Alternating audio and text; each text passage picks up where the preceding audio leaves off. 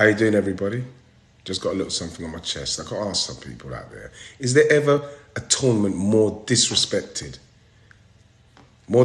than the African Cup of Nations? There's no greater honour, none, as a sports person, than representing your country. The coverage is completely tinged with racism, completely tinged.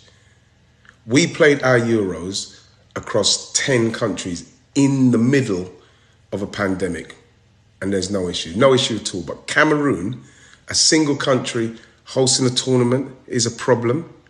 You're getting journalists asking players, players getting asked if they will be honouring the call-ups for their national teams, if they will be honouring.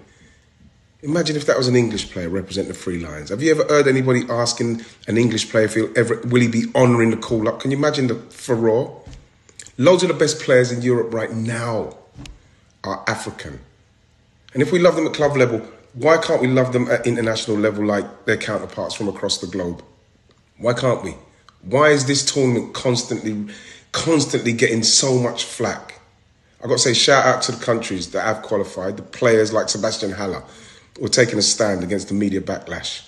The media, plus Patrick Vieira. Patrick Vieira coming out and speaking about this. And this is, again, why it's important that you do have a black manager who can let people understand where his roots are and how important this tournament is for African people.